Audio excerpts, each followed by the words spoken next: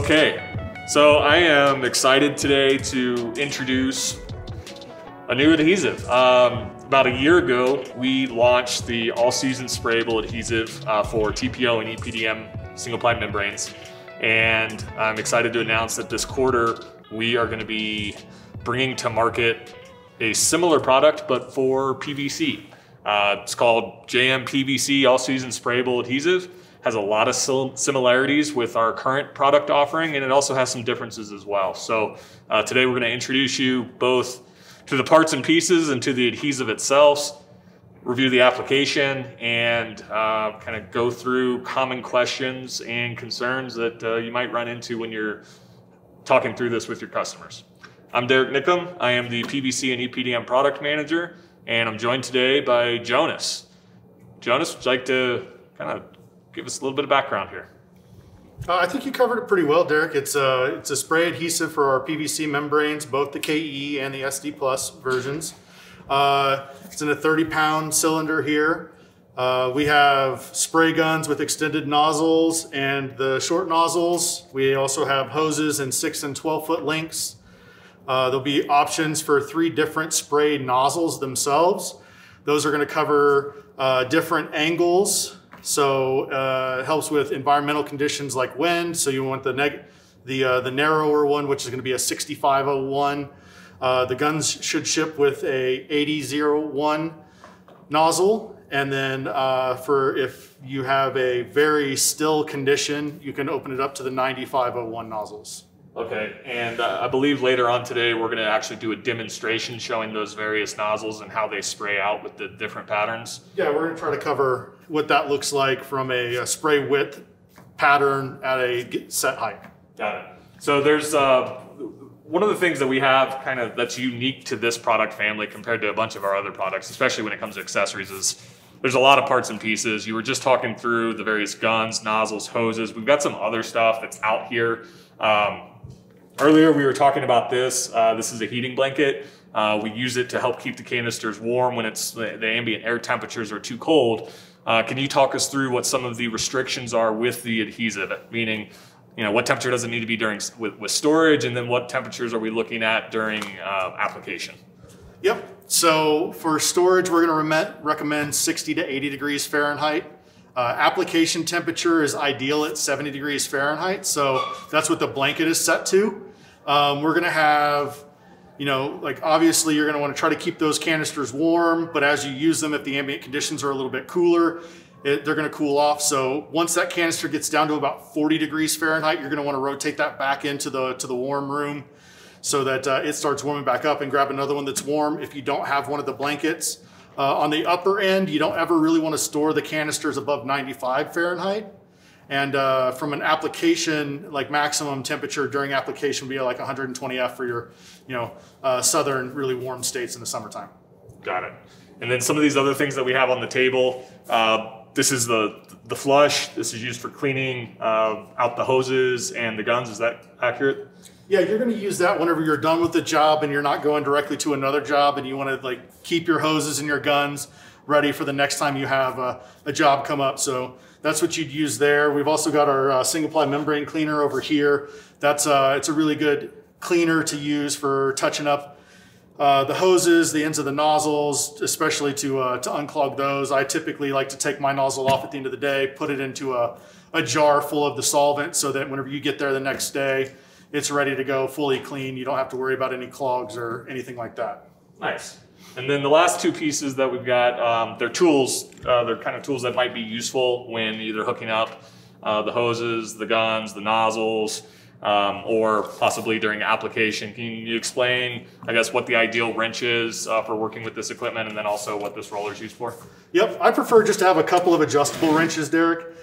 There's 3 or 4 sizes by the time you get to the fittings and the nozzles and the collets and things like that. So trying to keep track of all of those individual wrenches is kind of a pain. So I like to stick with just 2 adjustable wrenches. That gives us the benefit of getting everything tight there that we'll go through in our setup here in a minute. And then over closer to you, you've got that roller, and that's really going to be an ideal tool for whenever you're doing walls and you want to get that good pressure on the vertical surfaces. So it gives you the T-handle, put the pressure on, the extended wand. So I really like those whenever it comes time to do your vertical walls. All right, so moving on to the actual setup of the equipment. Like to kind of walk everybody through step by step how to hook up the hose to the canister, the gun, set up the gun to make sure it's spraying properly, and then also any kind of watch areas, safety related stuff, checking for leaks, things like that. So can you start us off? Sure, yep. So just to kind of go over the parts again, we've got the guns, they come assembled. We've got a nozzle in this one, but the nozzle's not in the right direction, so we'll adjust that here in a second. Then we've got our 12-foot hose and the canister. On the gun itself, there's a trigger lock here, so you want to make sure that this is turned all the way forward so that the trigger cannot be squeezed. That's going to be one of our safety precautions once we get everything hooked up so that it doesn't accidentally discharge. As far as adjusting the nozzle here, we really want this to be in plane with the gun. That's generally kind of the easiest. So that's where the 2 adjustable wrenches are going to come in handy. So we want to get that.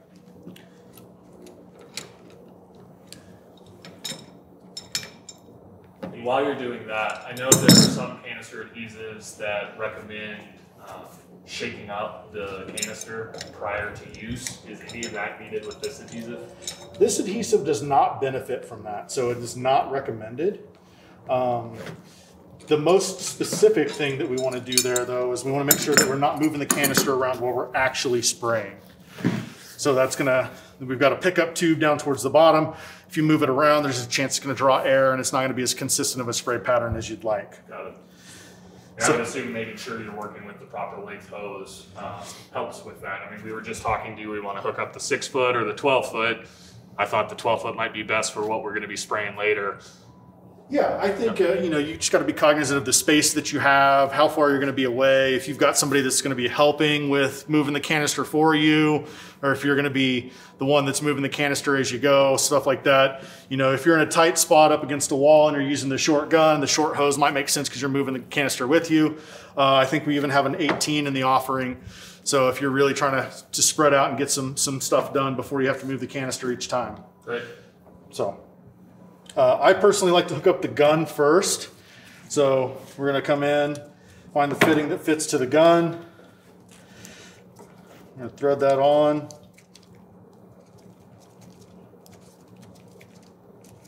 This is obviously the first time these are being hooked up, but from a storage standpoint, after somebody's hooked up a hose to a gun and at the end of a job and they want to reuse it, do they need to disassemble everything, or can they flush it out and keep things assembled for ease of use? If you're going from job to job, Derek, you can actually leave it hooked up to the canister or hook it up to a brand new full canister and then get it turned back on. If you're going to have some time in between and you want to make sure that you don't have anything set up in your hose and things like that, it's recommended that you close the valve, discharge any pressure that's in the hose, then lock the trigger. You're going to take the hose off, then you would hook it up to a can of the flush that we have over here, and then rinse through to make sure that there's nothing inside that's going to dry over that course of time. But you can go just from canister to canister from that perspective, following this proper safety protocol, obviously. How long can it stay, I guess, technically in storage between jobs if it's staying on the same canister after it's been? Assuming the canister is not totally empty and there's still some in there, I think 30 days is probably going to be the longest you're going to want to leave that just hooked up with nothing. Okay. Like we talked about earlier, I like to pull the nozzles off the end of the guns and store those in a little bit of solvent so that they don't get plugged up. But the needle that's in the bottom of this seals well enough, and then as long as there's pressure from the canister with some adhesive, it will stay liquid. Excellent. So our next step on the installation here, I just want to make sure we're not tangled up. And take the hose and hook it up to our canister.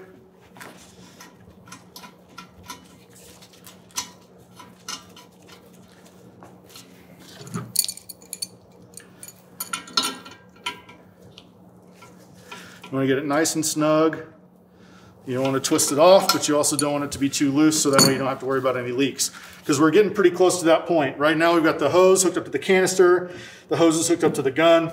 We've got the trigger lock forward on the gun, so there's no way to discharge. What I'm going to do next is I'm going to crack the valve here, let some adhesive in, start filling into the hose, and we're going to listen for leaks and kind of look around for leaks. If we have any leaks, it's going to come at this connection here or the connection down here where the hose comes in. So, and that's just a visual and audio checking that there's no sort of equipment or anything that you need in order to check for leaks. Correct. Yep. So I cracked that about a quarter of a turn. I don't see any leaks coming from here or here. So I'm going to go ahead and open the valve all the way open and then back in like an eighth to a quarter. So that's going to be where we want to leave it for the application. We'll adjust anything that we need to do on a pressure regulation side from that safety lock down here on the trigger of the gun. Is there ever any reason to slightly close that more than that eighth of a turn during application, or you just set it and forget it there until it's empty? You're going to set it and forget it and let it run till it's empty on that point. Yep. Nice.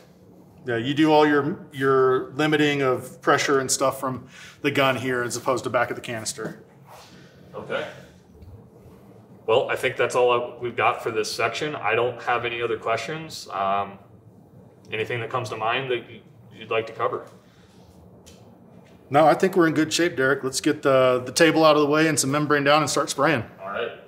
So, Jonas, before we start spraying this, wanted to quickly discuss some differences between this and our current all-season sprayable that we have.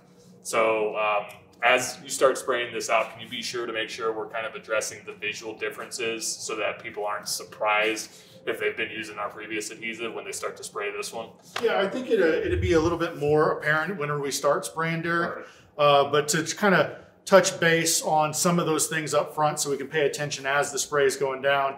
The coverage rate is going to be about 500 to 600 square feet per canister, dependent on substrate. And then the adhesive itself is a little bit more of a wet adhesive. So, the original all-season sprayable, the EPDM TPO version, it's kind of like light and topical, and it floats on top of facers. This is going to be a little bit more wet of an adhesive, so it's going to wet into facers and onto the back of the membrane a little bit more. Okay. So you'll notice that as we start to spray. Got it. And then what sort of flash times are we looking at?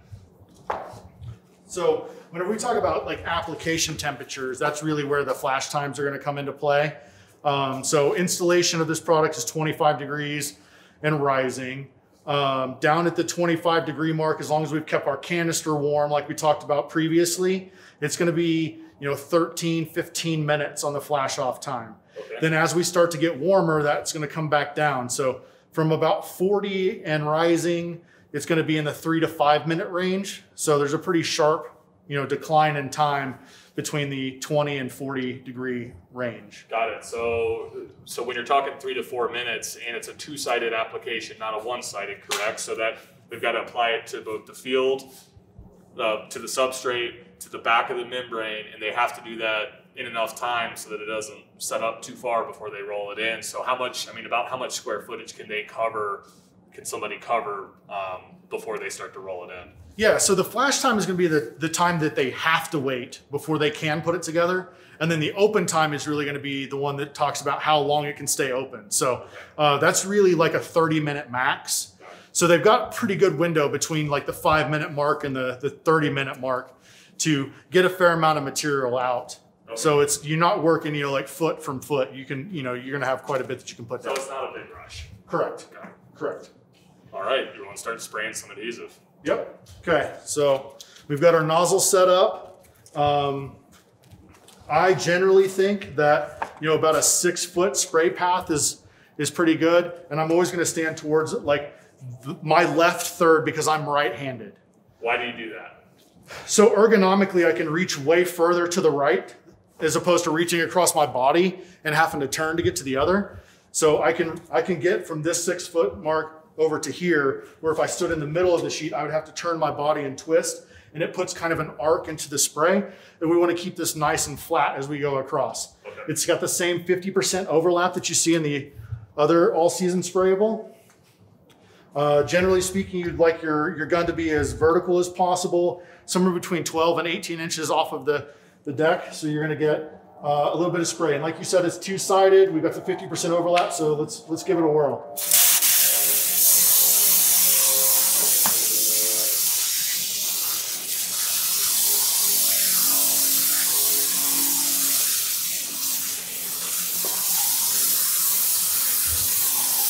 Which nozzle are we using here? This is the 8001, Derek. And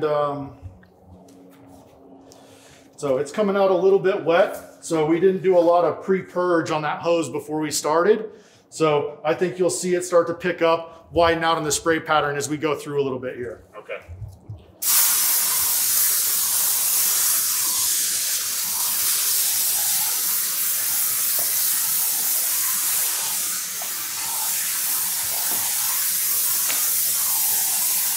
All right, so I'm no application expert, but looking at that, I can tell it doesn't look right. Can you explain what we think is going on and then what we need to adjust?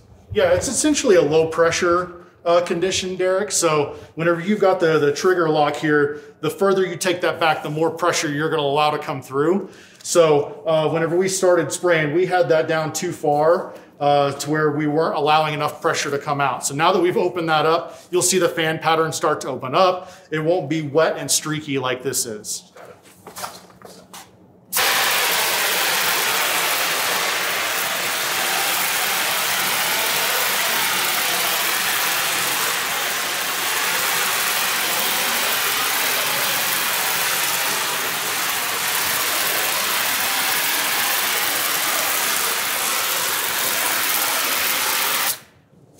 Okay, so as you can see, that opened up the fan pattern a lot. The coverage is way more consistent. It's bleeding into the facer a little bit, you know, so it's pretty even from that perspective. So definitely a low pressure condition that you see up there. So you definitely want to check your gun, make sure your valve's open all the way whenever you get to that point. So we're spraying the paper face ISO here. Is there a certain visual that you're looking for that indicates that you're pushing down the right amount or that you're getting the coverage you want?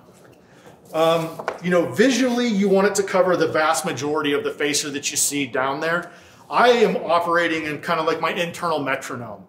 So I've sprayed this a few times to get to that spray rate, coverage rate. So I've got a count going in my head, 1, 2, 3, 4, 5, or whatever it is, you know, depending on the nozzle that you have, your environmental conditions, things like that. And then I noticed you're getting a little bit of buildup on the nozzle. How often, or does that ever need to be cleaned during application? And if so, how should they be doing that? It generally doesn't impact it too much, Derek, because once you start spraying, it'll push that off. But if you wanted to have a rag handy with some of that low VOC membrane cleaner, you can just wipe that nozzle every so often. I do that anytime that you're going to stop, but if you've got a continuous spray going, it's probably just going to blow that off onto the facer, the membrane at some point. Okay, and then do we need to do any sort of back rolling with this adhesive? We do not. So this is going to be the application that you're going to want to see on the facer side of things. We're going to flip over and do the membrane side. So here we're at our 3-ish minutes on this end. So we got to get that sprayed so that we can start to roll that in. Once we get that membrane sprayed, we're going to roll the membrane in, and then we're going to broom it down, and then we're going to hit it with a linoleum roller to get it sucked down tight. Sounds good.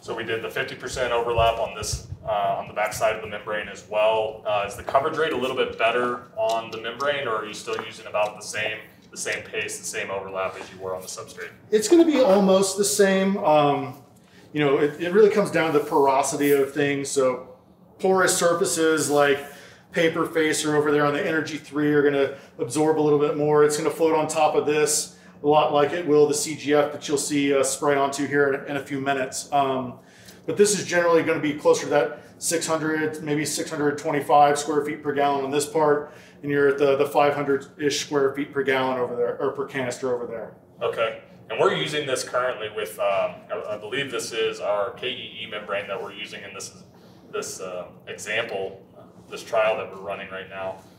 Can this adhesive be used with both our KEE product and our SD Plus membrane?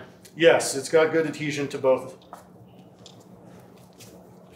All right, so here we are. We're going to finish flying this membrane in. So give a little fluff underneath, should roll right across the top, bonding these two surfaces together. And when we get to this point, we're gonna wanna broom it first.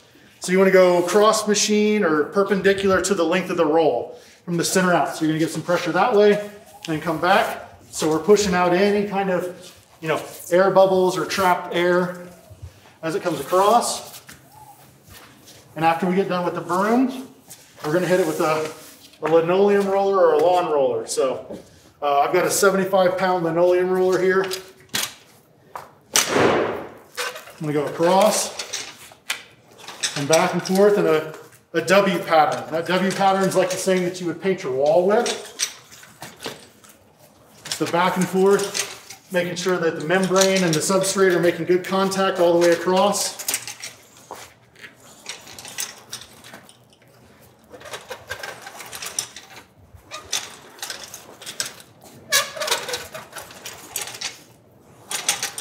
As you're brooming it in or rolling it in, are there any watch areas? Is there really anything that you can do to mess up this process?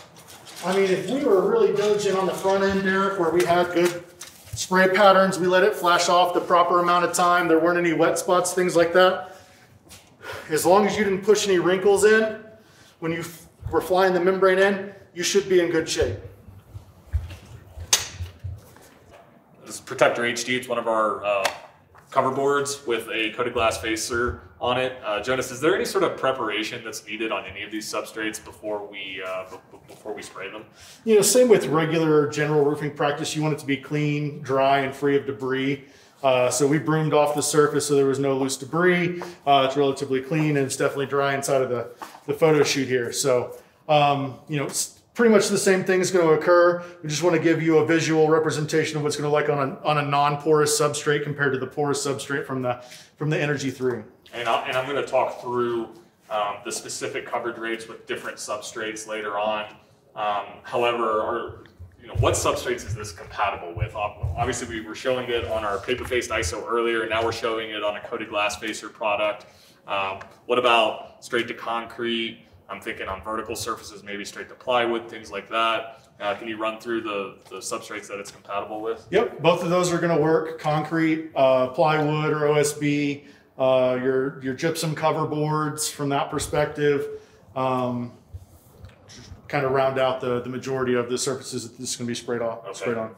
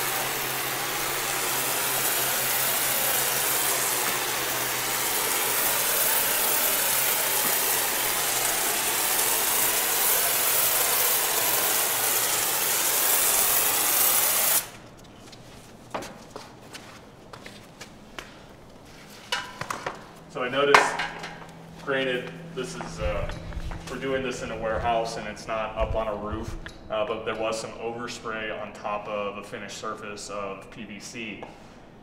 Is that okay? What's the best way to clean that off?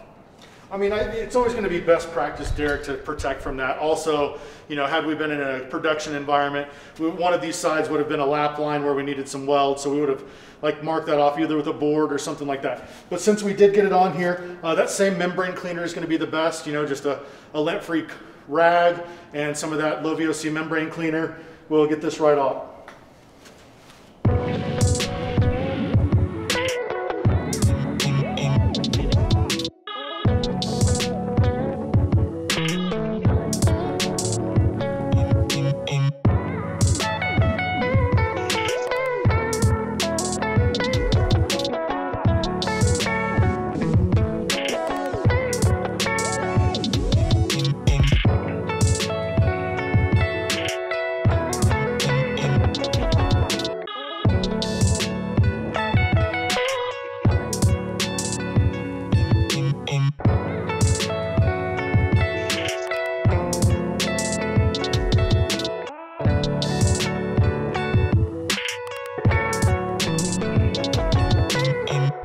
So now to demonstrate the different spray widths you get with the different nozzles that we talked about earlier, we're going to show each of those. We actually already sprayed one of them, the 6501 that we've got written down, and as you can see, it's about a 9-inch spray pattern on that. Can you describe, one, first off, what the 6501 stands for, and then kind of what we're doing with these last two? Yeah, the 65 is going to be the degree of the spray angle as it comes out of the nozzle. And the 01 has to do with like the orifice size, about how much adhesive that it's letting out in the process. So 65-degree angle, we held the nozzle about 15 inches off the deck so that we could be nice and consistent. And now we're moving into the 8001 nozzle. And the 8001 nozzle is the standard nozzle that is coming with our pre-assembled guns, and all three of these are available in the 5-packs for order and replacement. Correct. Yep. That is correct. And it's an 8001 LP, which just stands for low pressure. Okay. So we're going to come in again, 15 inches off the deck. With that fan out.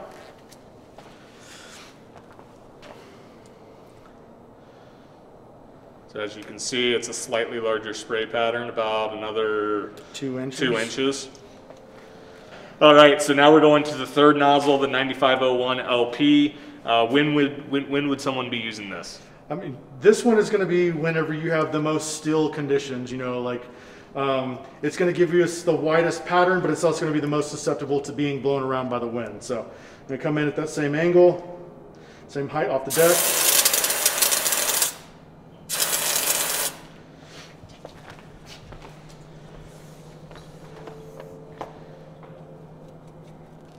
And it looks like we probably got about another inch and a half of width on that one versus the 8001 LP.